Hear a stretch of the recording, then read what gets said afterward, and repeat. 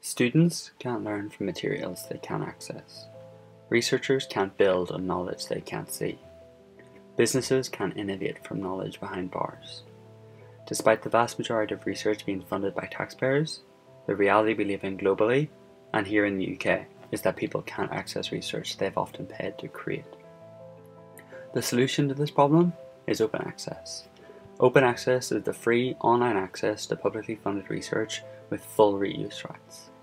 By widely adopting this method of publishing, we establish a fair and just research system, which invites people in, not locks them out, enables research to be used, not just read, and enables computers to interpret the literature, gaining insights humans never could.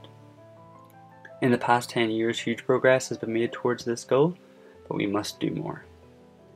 The Open Access button is an app to help researchers, patients, students, and the public get access to academic research.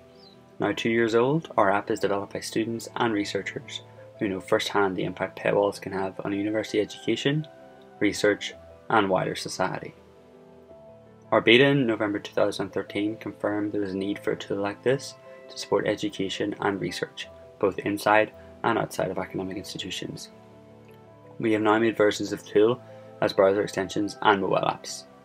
Since then, the Open Access button has helped connect users with otherwise inaccessible research articles and made visible users' collisions with academic paywalls. The Open Access button has recorded more than 12,000 instances of people without access to research articles.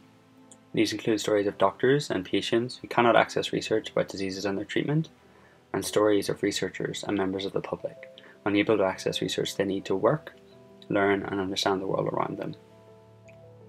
Our work has been covered in The Guardian, VentureBeat, Scientific American, and supported by the community, including Nobel laureates, leading policymakers, and innovators.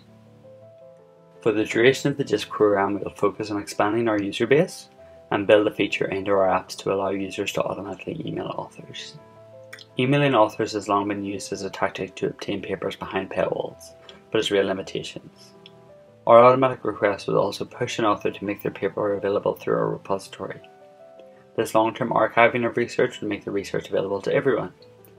This approach both solves the user's concern while engaging authors around a critical issue in a novel way, to increase uptake with depositing research in repositories.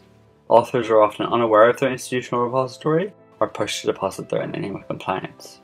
We feel that having readers requested to do this would be a more effective way of ensuring compliance.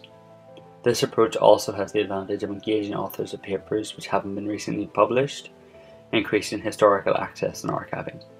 We're also hoping to explore other ideas as pilots in institutions. During Open Access Week 2016, we'll release a beta of new features, get feedback, and improve from there. Crucial to this process will be the voices of UK universities and repositories, whom we'll need to work closely with. Using this feature, we hope to attract more users to the Open Access button. Using their data, we will support data-driven campaigns and tell stories to support open access and fix systemic issues that stop people from accessing research.